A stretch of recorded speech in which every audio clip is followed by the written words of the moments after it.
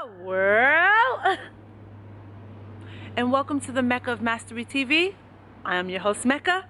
If it is your mission to become the greatest version of yourself in every area of life, then you're in the right place.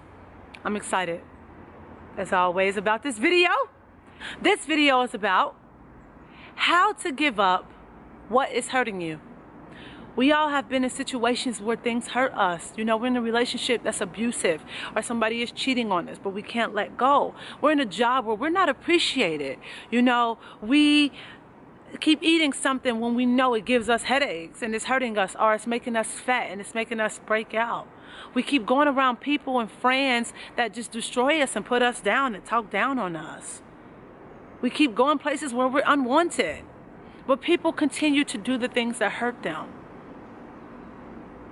Along my journey, I figured out why I was doing the things that hurt me, and I wanted to share it with you. See, I remember when I was in a certain relationship and I knew it wasn't good for me. He was abusive and he was cheating. But I felt as if I will never be able to get a man like this, or this person of this certain caliber.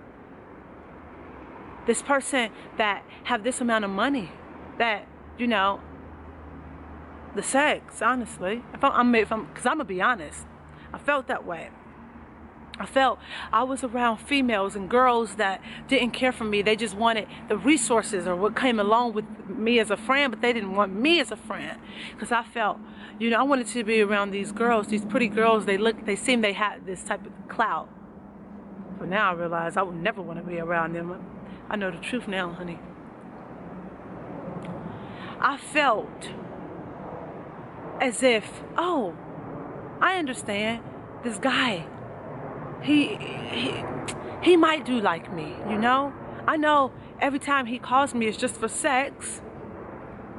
It was really hurting me because I knew every time I left him I wasn't going to hear from him again until he was ready for sex. And it was hurting me, but why did I keep doing it? See, we do things that hurt us because it's something that with the person or situation is feeling a need or a void that we need met. The thing is for you to figure that out. So for example, this guy that I kept going to his house, or every time I knew he hit my phone up, I knew it was only about sex. But I kept going and it was hurting me. The void I was trying to get filled was attention. Just to be close and connected with somebody. Even though I knew that that closeness wasn't genuine. I knew that the closeness that he was giving me was not genuine. It was for something else. It wasn't because he wanted just to be near me and in my company and, you know, positive, add more value. He wanted to take from me. But I kept doing what was hurting me because I was trying to fill a certain need. I had a real bad confidence need, an insecurity need. So I hung around females that seemed more confident than me. When they put on their heels and their weave and their hair and their makeup, and they go around all these guys, and guys wanted them, and they seemed so confident. And I wanted that. So I hung around them just so I could feel that that attention that they got. Until I realized how to really build real confidence. I realized that they really weren't confident. They were really insecure. They were more insecure than I was. So sometimes we don't let go of what's hurting us because it's some need that a need that's being filled or met. It's a void that's being filled or met. Or sometimes, and I found along my journey, this is why I didn't let go of things that was hurting me, because I just didn't have any confidence in myself. I didn't have any value. I didn't know my worth. I thought, this is it. I won't be able to live, you know, no further than Cincinnati, Ohio. You know, so I might as well make the best out of it here. This is it. I'll never have a man like this again. Nobody's ever going to want me to have this, you know, amount of money. This is it. This is it. If I let this man go, I'm probably going to be single forever. So it's better to have somebody there that I'm taking care of, or, you know, sucking my energy, than have nobody at all. But that's how people feel sometimes.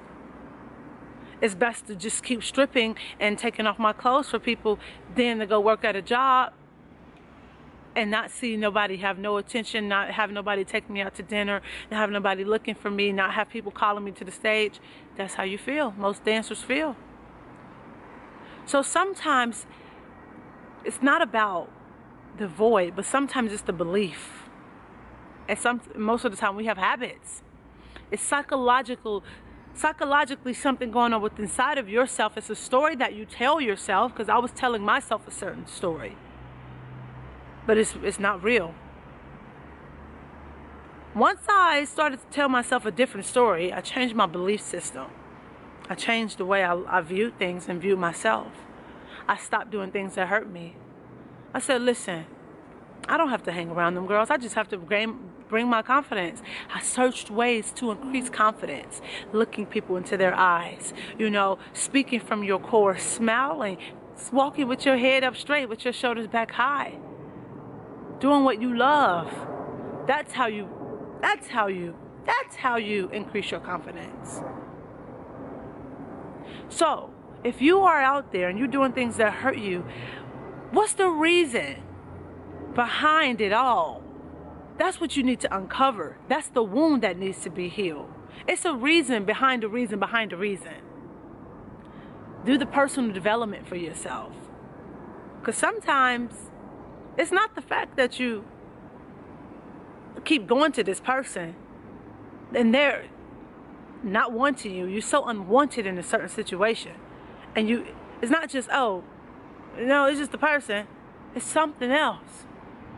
Maybe that person let you complain. Maybe they let you complain. Nobody else complains. So what?